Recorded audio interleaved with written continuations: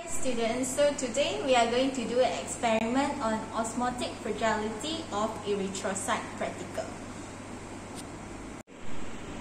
So here you can see we already prepared the centrifuge tubes with sodium chloride concentration, different concentration from 0, 0.1, 0.2, 0.35, 0.4, 0.45, 0.55, 0.65, 0.75 and 0.85 of percentage of sodium chloride solution.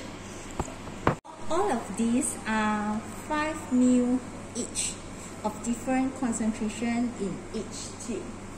So after that, we also prepared already a blood containing an anticoagulant tube. This one is the blood. So this one we are using a micropipette, and this one is 2 to 20 microliter micropipette. So for this experiment we already set this one to 20 microliter because we need to draw 20 microliter of blood into each tube. This one.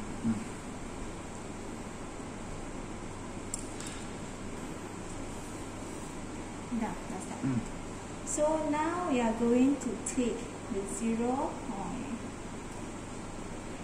ml, which is the 20 microliter, and then I'm going to insert.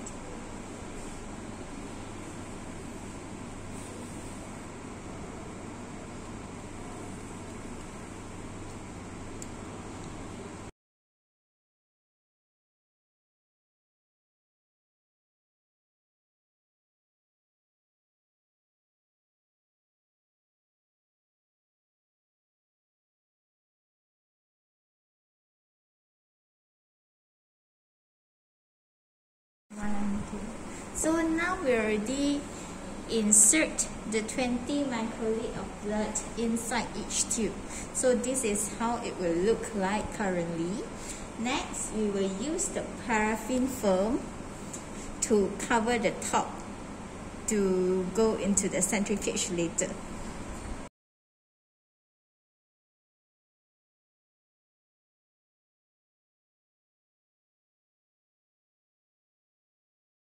So this is how you put the paraffin. So you just stretch it a little bit to cover test tube mouth, and then you can cover it. Cover it nicely.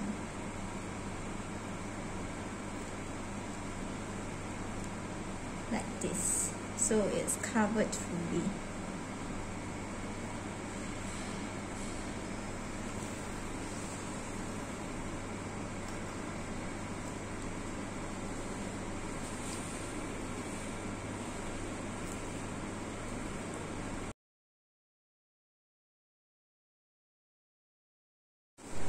So after we have already paraffin all the test tube, now we can mix the contents in each tube gently, and then you need to repeat this step for every test tube and allow every test tube to sit at room temperature for 20 minutes. After the 20 minutes, we need to mix the contents in each test tube again before sending to centrifuge. This one is the centrifuge we are using, and for this experiment we are using the 2000 rotation per minute, and by this you can adjust through this one. So this one is 20 rotation per minute times 100, that means 2000, and we are using for 5 minutes. So you open this one, and this is how it looks like. So you just need to balance out. Looks like when balanced. So we put 5 here and 5 here. Close it. And then you just press start.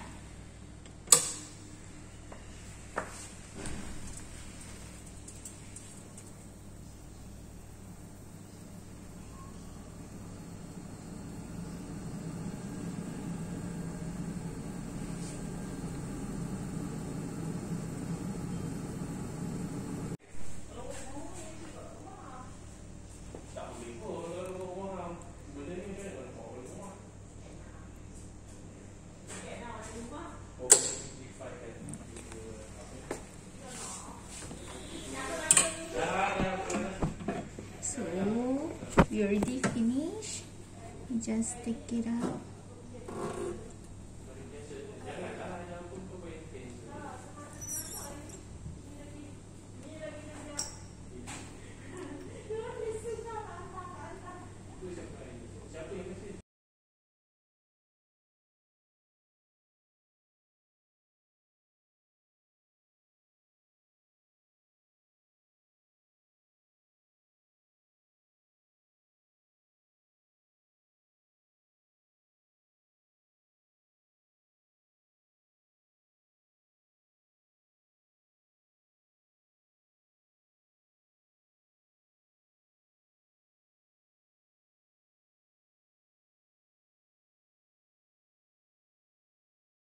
So we will proceed later with the spectrophotometer.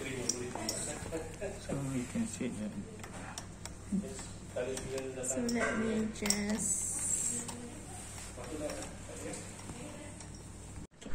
So here is the observation after centrifuge, and this one 0.85. You can see there is palette down there.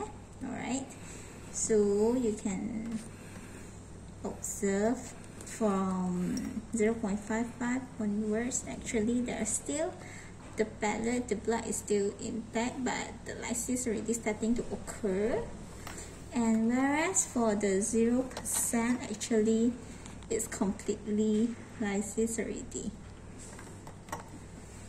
So after the centrifuge process, now we proceed with the spectrophotometer.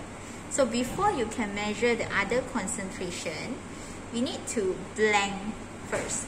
So we are using the distilled water as a blank, and we need to put the clear surface. Let's wipe it first.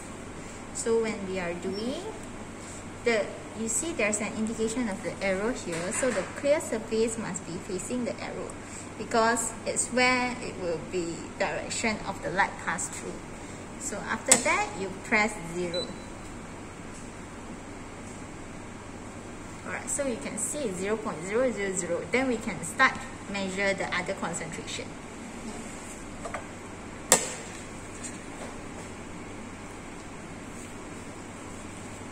So we will proceed with 0% first. 0%.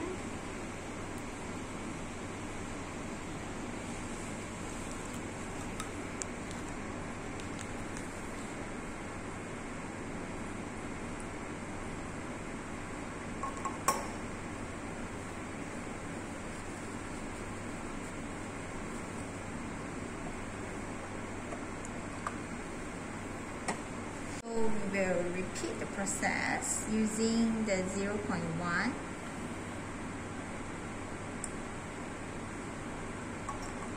Then, as usual, we will wipe it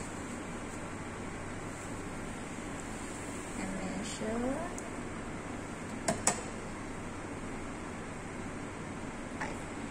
And it will be continue the measurement until 0.85. So after the spectra, we already get the absorbency of each concentration. And from the absorbance itself, you can calculate the percentage of hemolysis by using this formula. Absorbance of test supernatant over the absorbance of 100% hemolysis.